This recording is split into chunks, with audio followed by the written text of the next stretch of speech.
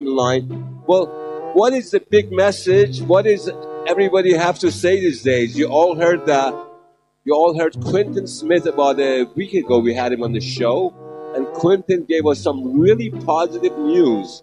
Quentin Smith told us not only Michael Jackson is not dead, but he uses 3 different locations as places that he hides, and he tries to camouflage because he doesn't want anybody, of course, know where he is. Just by looking into his eyes, it's clear that he is Michael Jackson. Michael Jackson is still with us. Soon I hope he will show himself to us.